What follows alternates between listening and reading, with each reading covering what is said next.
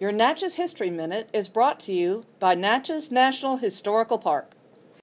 The USS Natchez departed Hampton Roads, Virginia on this day, July 26, 1827, bound for the Caribbean. A sloop of war in the United States Navy, the Natchez had been built at the Norfolk Naval Shipyard in Portsmouth, Virginia. The ship was 127 feet long and 33 feet 6 inches wide and boasted 18 guns. She could accommodate a crew of 190 officers and enlisted men. Initially commanded by George Budd, she was patrolling with the West Indies Squadron as a deterrent against a resurgence of piracy. Unfortunately, she was forced to sail north by an outbreak of yellow fever among the crew, returning to New York City on November 24, 1828. The sloop, commanded by William B. Sudrick, returned to the Caribbean in 1829 and operated there until she was decommissioned at Norfolk, Virginia on August 24, 1831. The ship was reactivated during the South Carolina nullification crisis and sailed for Charleston on January 2, 1833.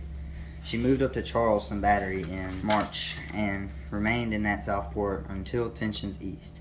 The Natchez returned to the West Indies in 1836 and operated there until 1839. She was scraped at the New York Navy Yard in 1840.